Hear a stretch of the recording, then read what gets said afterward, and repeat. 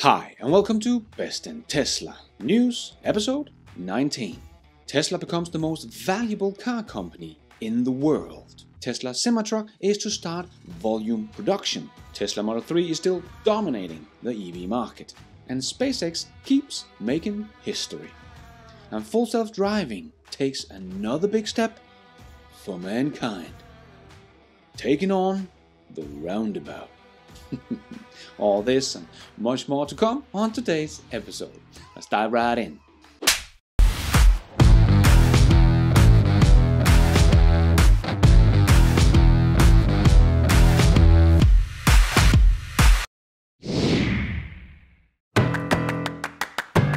Before we get started, I just want to make a big shout out to my newest Patreons. Antonio Cesar Hansen Montepigado. That's a long name. Thank you so much, Antonio, and a big thanks to Marketing for Local Business Limited.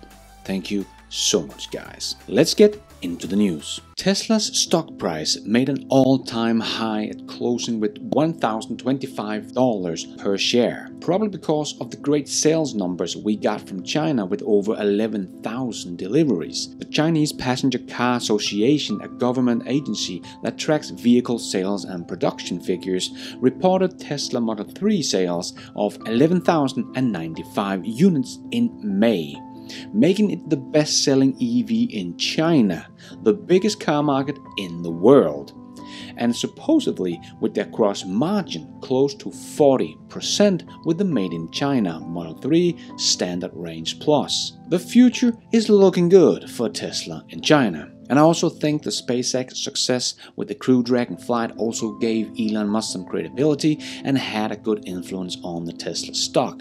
This means that Tesla just became the most valuable car company in the world, beating Toyota of the crown. Congratulations, Tesla. And we of course got a leaked email from Elon Musk about the Tesla Semi-truck.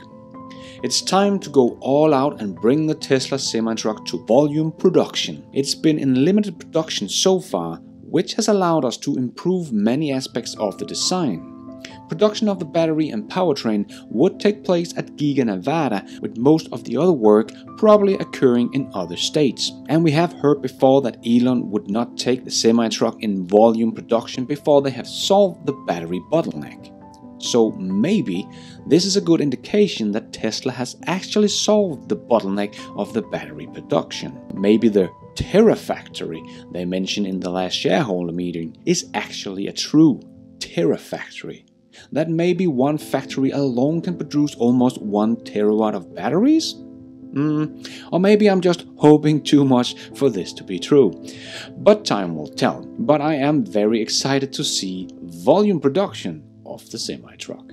And speaking of batteries, Tesla has officially received approval from Chinese Ministry of Industry and Information Technology to use lithium iron phosphate batteries for its locally made Model 3 sedan. The battery that also doesn't have any cobalt in it. Very cool. And Mobile Energy Global, MEG, has selected several manufacturers to fulfill its sales orders for electric vehicle taxis in China. MEG tapped manufacturers including Tesla to fulfill orders for EV taxis in China. Proactive Investors reports that in addition to Tesla, the EV makers includes BYD, Dongfeng Nissan, Chery, Kia and Geely. A total of 11,254 units has been ordered. Not a bad deal for Tesla to be a part of. And the first Model Y in Canada was delivered to its owner on Tuesday, June the 9th. So now we can congratulate Tesla on officially arriving of the Model Y in Canada. And more good news from Canada, because plug-in electric car sales substantially improved in Canada during the first 3 months of 2020, according to the report by Electric Mobility Canada. The total volume of the electric and plug-in hybrids amounted to 11,978, which is about 50% more than in Q1 2019. Very impressive numbers. And if we look at all electric, the Tesla Model 3 is of course dominating the market. Tesla did deliver 4,025 units of their Tesla Model 3. The Chevy Bolt was 1,031, the Nissan Leaf was 701. And maybe in the future the Model Y will come in and beat them all together. Another country where Tesla is just dominating is South Korea. Tesla dominates imported EV sales in South Korea, according to the Korean Bizwire. Even though South Korea has its own Korean-made EVs, which is indeed popular, Tesla is all the rage. The Korean Automobile Manufacturer Association and Korea Mobile Imports and Distributor Associations reported a 40.1% increase in EV sales between January and April, most of which have come from Tesla. The data, when compared to previous year, excluding low-speed EVs and large commercial vehicles, shows that Tesla is leading South Korea's EV market. Tesla's sales have jumped from 236 cars in April of 2019 to the 4,075 cars this year. Very impressive. All over, there have been 4,264 sales of imported electric vehicles. April sales of imported EVs jumped by 660% compared to the year before. Yes, EVs are coming and they're coming fast. The sales breakdown was as following: Nissan 99, BMW 53, Mercedes-Benz 23, and Jaguar 14. And then of course Tesla with its 4,075. That is just what total dominance look like. Tesla sales in Germany will probably soon grow very fast as well, with the new 7,500 euros incentive starting July the 1st. This is going to be a big deal for Tesla to really ramp up sales in Germany. And we of course need to take a look at the Gigafactory 4 in Berlin, because the first Tesla has already arrived.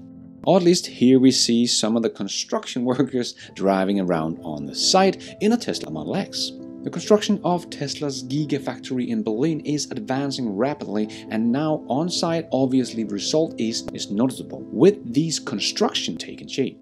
And you can also see here on the Tesla Kit Grunheim video the endless train that is coming in with more gravel for the construction site. Tesla did send in documents for changes for the factory, one of which was a change in the overall design of the factory, thanks to which the space will be used better than previously planned. Tesla just constantly make improvements to the machine that built the machine while they are building the machine. Tesla plans to begin production of the Model Y from mid-2021, but if progress continues at such a pace, then probably the production will begin ahead of schedule.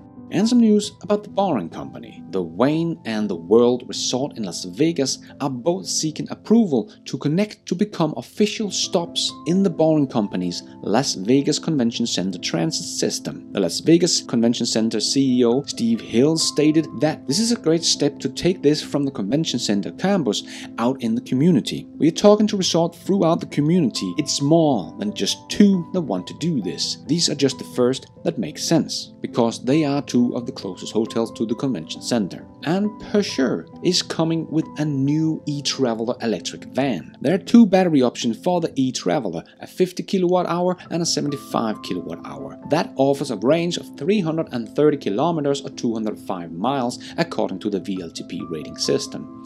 A smart move from Peugeot to make a new electric van, a market that Tesla has not yet entered. Good luck, Peugeot. SpaceX is on track to complete 4 orbital-class launches in a single month for the first time ever, an encouraging sign as it seeks to rapidly deploy its Starlink constellation. On June 3rd, the launch of 60 satellites kicked off SpaceX's potential record-breaking month, while also making the first time the Falcon booster has successfully launched and landed 5 times, as I mentioned in my last episode. Itself coming just weeks after SpaceX successfully launched NASA astronauts to the International Space Station for the first time ever. The company has done exact opposite of resting after this historic achievement. SpaceX has already launched another Starlink mission successfully on June 13th with 58 Starlink satellites and 3 Planet Labs SkySats, and has one more scheduled to launch June 24th, as well as a critical US military GPS satellite launch June 30th. While the margins are extremely thin, there is still a decent chance that June 2020 will wind up to be SpaceX's first 4-launch month. And we of course still waiting for Bob and Doug to get safely back on Earth, and that is of course still SpaceX's top priority. But Elon also told his employees, please consider the top SpaceX priority, apart from anything that could reduce Dragon's return risk, to be Starship. So now SpaceX is going all in on Starship.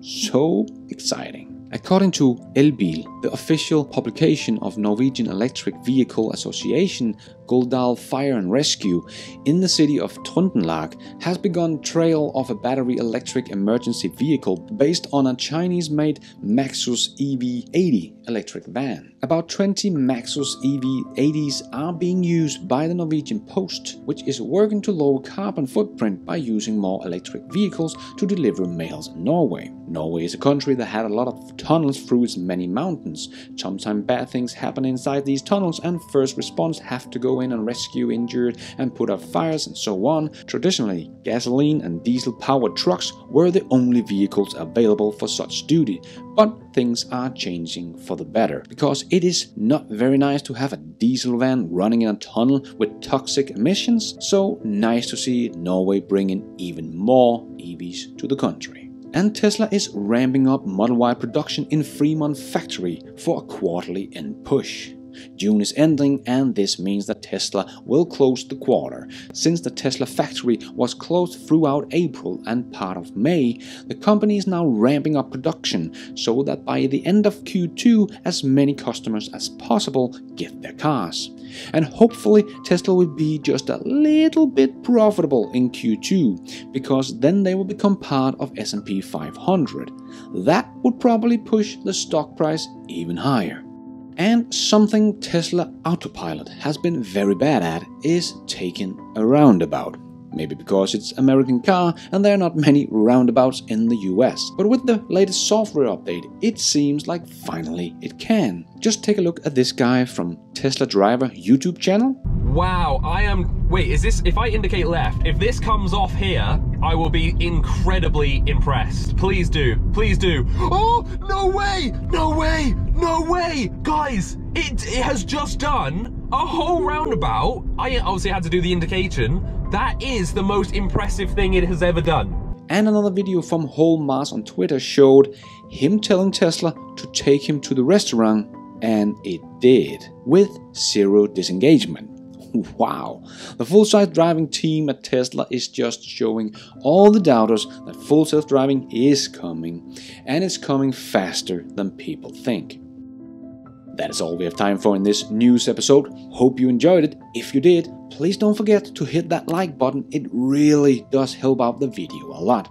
If you're new to this channel, please consider subscribing. I come out with news episode every Sunday and other videos in between about Tesla and everything Elon Musk.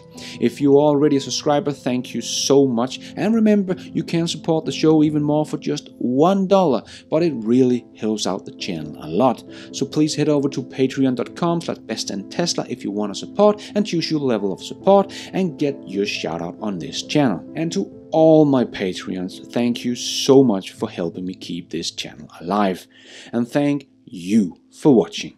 And until next time, take care out there and be nice.